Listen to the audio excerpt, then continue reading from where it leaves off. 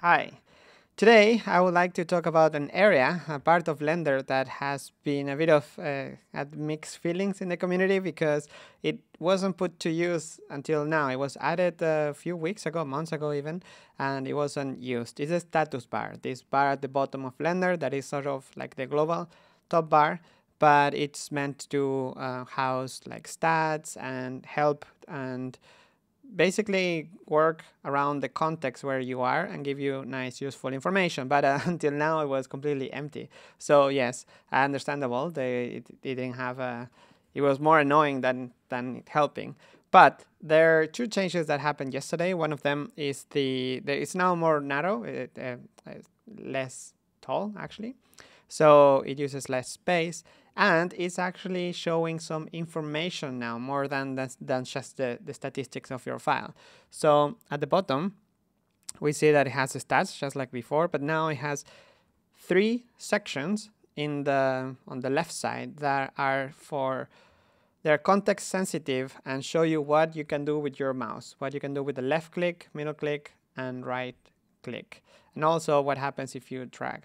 So it's a great help if you're learning, but also if you just need to remember what you're doing and to discover new things. So if you're in the 3D viewport with your mouse on, and if you have left mouse, right click select, the default, you will see that it says, okay, so the 3D cursor, set 3D cursor first, then rotate view with the middle click, and then it will say activate select for the right click.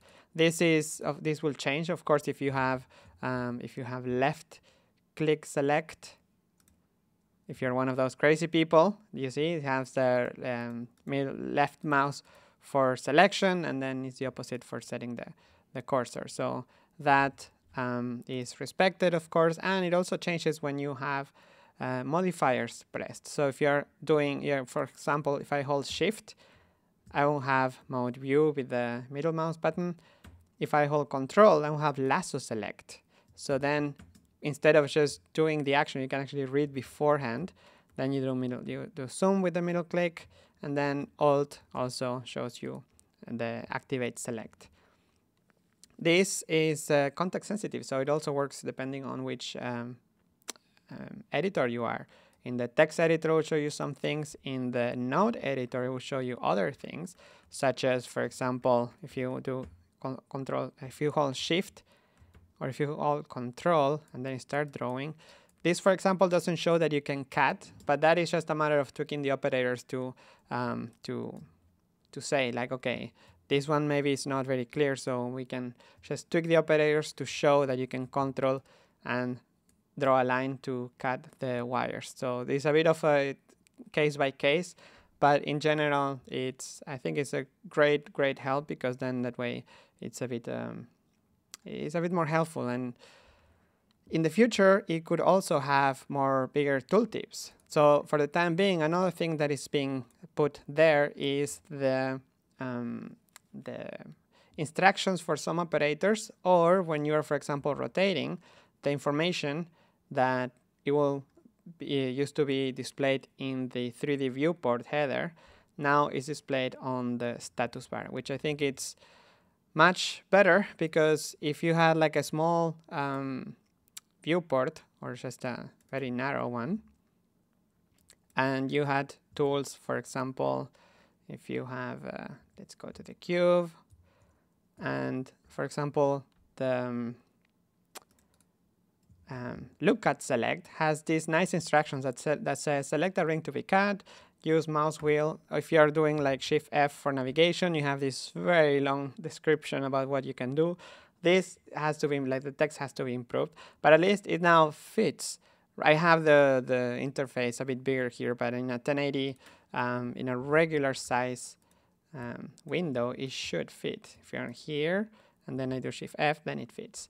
So of course the text can be shorter, the LMB can be replaced with an icon, so it can still be improved, but at least it doesn't show up anymore in the header of the 3D view, which it would depend on how big your 3D view was. So that's another big improvement. It also shows notifications. So for example, this one is popping out right under me. And I think that needs to be a bit more clear. We need to show the notification somewhere else or more prominent, because when we hide, like if you choose to hide the status bar, it's not possible now, but if you choose to hide the status bar, which will be possible, then where do you show notifications? We have to show them somewhere. So maybe we can think about where to put them, like on a website that it appears in a corner somewhere. So yeah, this is all being worked is right now in the Blender 2.8 branch. So go try it. And a little addendum to what I showed yesterday in the video of the quick menus. Some people were asking, hey, it doesn't work to add modifiers. So for example, if I add a Boolean modifier here, or like, let's see, something like mask modifier, you can actually do it, and you can add it to the favorites, but it's gonna it depends on the editor that you're in. So Q works here to add the modifier, but workaround, maybe we can see a way to solve this, is maybe corner case, but workaround to do this is just use search and use modifiers. For example, search for the add modifier operator, and then you can just add it from here. So I can add, for example, array, I can add the subsurf and mirror. So if I have my mesh, I can from here just press Q and then mirror, subsurf, array. So all from the viewport. I can do it full screen without actually entering. And that is pretty useful. The same, I've been using it today for nodes. So for example, I use some nodes a lot. So like the color ramp, I use it all the time, or just some textures that you're a fan of and you have to go and dig through it. You can just add it, right click from the menu, add it to the quick menu, and then you can just press Q and add all the color ramps you ever wanted. And it works all over the place. You can do it here for, like, for example, if you have some specific setting that you want to use on your Q menu, you can just add it there. So in the case of, for example, the exclude option is a bit hidden here, and it's really useful when you're setting up your view layers. Maybe we can expose it better, but that's one case. Or for example, for some edge data that is now in this menu, you can choose the ones that you use more often. So for example, Mark Sim, Mark Sharp, and Freestyle.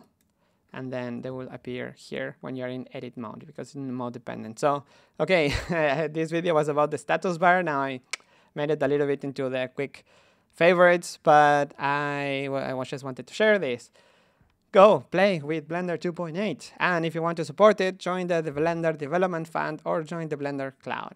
Either way. We're going to make a better video with it, because now I'm not even showing like links or anything. Just mentioning that you can still support the Code Quest when it ends the day after tomorrow.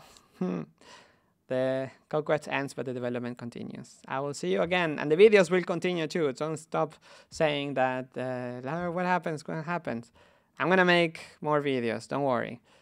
The development continues to happen, so I want to stay in up to date. So I'm gonna make videos just to learn and to share with the world. These videos have proven to work a lot, very well for Blender as PR, and also to keep people updated. I will see you again in the next video. Yes, ciao.